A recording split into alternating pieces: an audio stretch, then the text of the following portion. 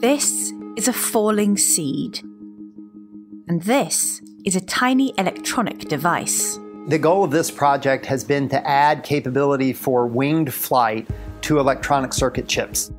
Using seeds as inspiration, researchers have designed tiny electronics that fall slowly through the air, thousands of which could be distributed over a huge area. For purposes such as environmental monitoring, maybe tracking the development of a chemical spill, tracking population movements, maybe disease tracking, things that could happen with tiny devices that are communicating with one another wirelessly in sort of a coordinated manner.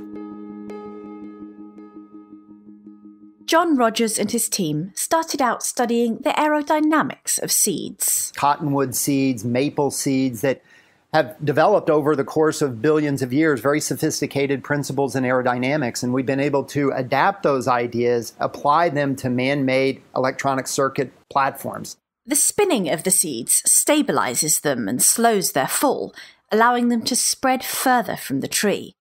The team adapted these aerodynamics for their electronic devices. We use laser projection methods to understand how to create wings and the attack angles and the number of wings and the geometries and the weight distributions to fully optimize the way that these structures are flying. So how do these tiny devices compare to the seeds that inspired them? Well, we think we've beaten biology. In a sense. We've been able to build structures that fall in a more stable trajectory at slower terminal velocities than equivalent seeds. The other thing that we're able to do is we're able to make these helicopter flyer structures that are much smaller than seeds that you would see in the natural world. But despite their tiny size, these artificial seeds are packed with electronic components. It consists of an integrated circuit with wireless communication capabilities, a digital sensor. You need a power source. Maybe that's a solar cell, for example. It could be a very tiny battery, all integrated on a platform that includes the wings to allow for this controlled rotational flight dynamics. The flyers are designed to be made with standard manufacturing processes, and the team have various ideas for how these miniature devices could be used. One specific example that we demonstrated in this paper that combines all of those elements is designed to monitor particulates in the air, so levels of pollution as a function of altitude.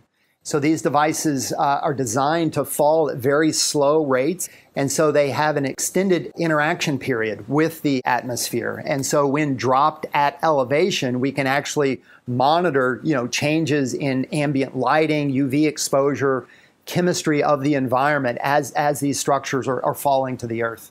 As well as monitoring the air, the flyers could cover a wide area at ground level. A chemical spill in an environment, for example, causing contamination in an environment that will vary over time.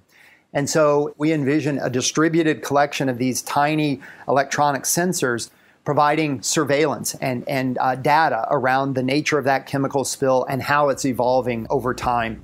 But John is keen that these devices don't become a form of pollution themselves. We've been very interested in environmentally degradable electronic devices, so compostable conductors, integrated circuit chips that just naturally dissolve and disappear as they interact with groundwater, for example.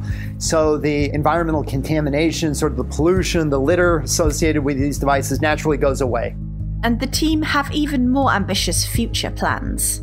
The other thing that we're thinking about is how to add active flight capabilities. So not something that just falls like a seed, but something that could fly away, like a housefly or something like that. That's much more challenging, obviously, but something that we think could be interesting.